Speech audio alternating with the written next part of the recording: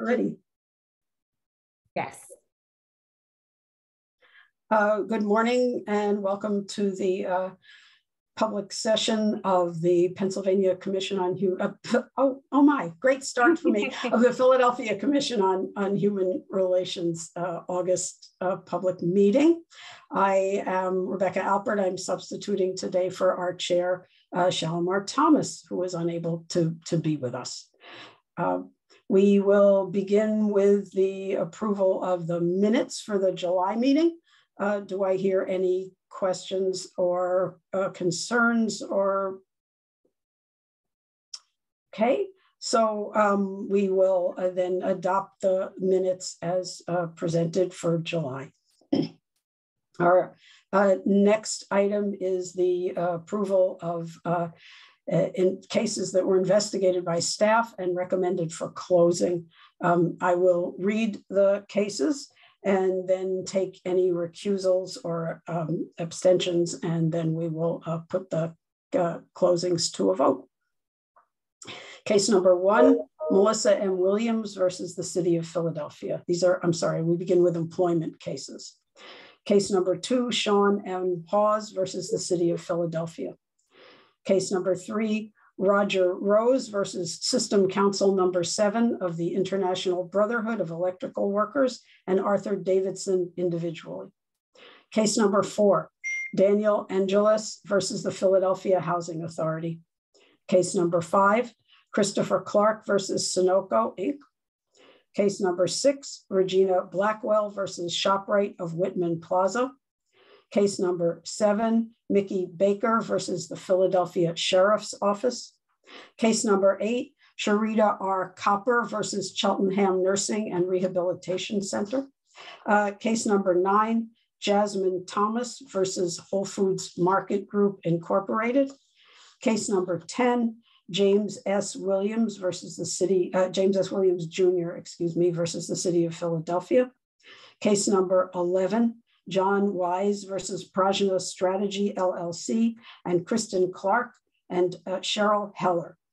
Case number 12, Catherine Holland versus Pennsylvania Hospital. One housing case, Alexis Nettles versus Henry on the Park, JCLB, DBA Morgan Properties. And one Ban the Box case, Mauricio Aguilar versus Comcast Cable Communications Holdings Incorporated. Do we have any recusals or abstentions? Yes, Regina. I would abstain from employment case number 12, Holland versus Pennsylvania Hospital. Thank you. Is everything else set? Then can I call for a motion to accept the case closings?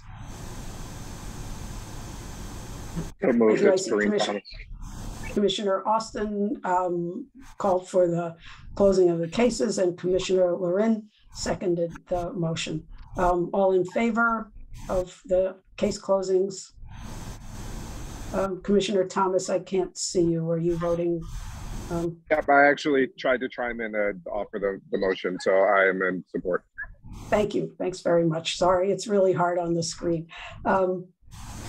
So all in favor, any, we got our abstention, any negative votes? Okay, so the cases that were investigated and recommended for closing are passed for the month of August. We now move to our Executive Director's report. Take it away, Executive Director Gee. Thank you, Commissioner Alpert.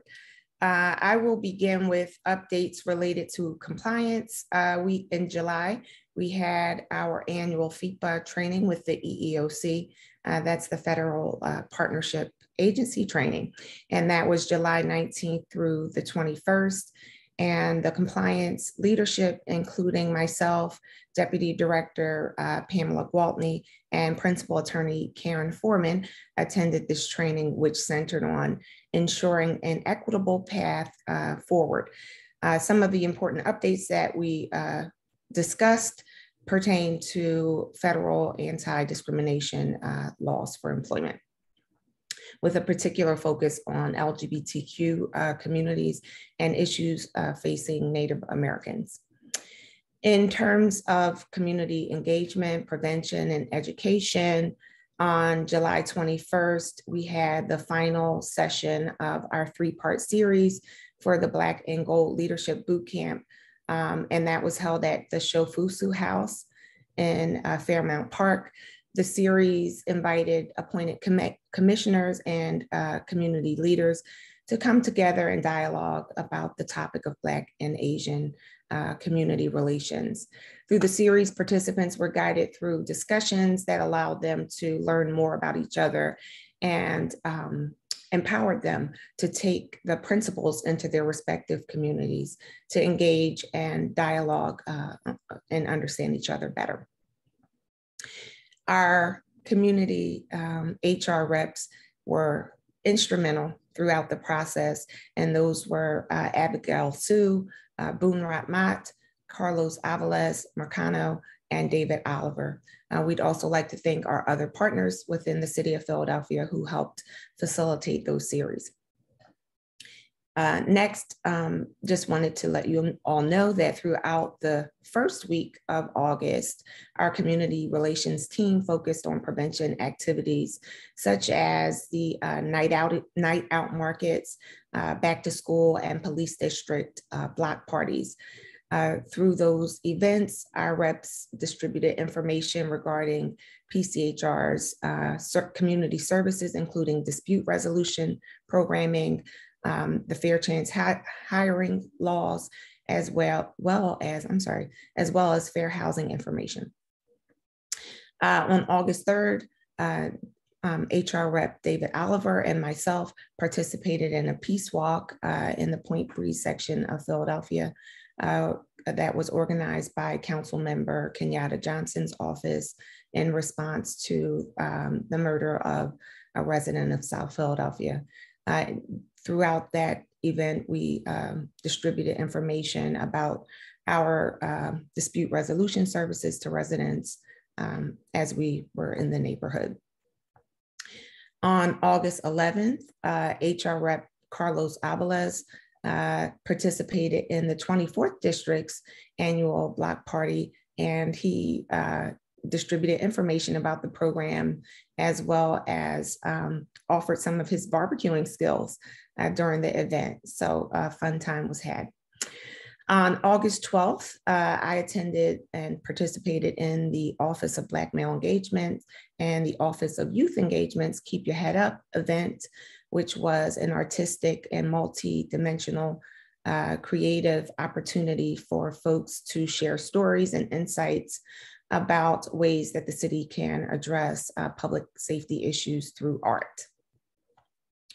In terms of conflict response, our HR representative, Tiara Thompson, is working with Councilwoman Gauthier to mediate an ongoing neighborhood conflict in West Philadelphia near the Sayre High School.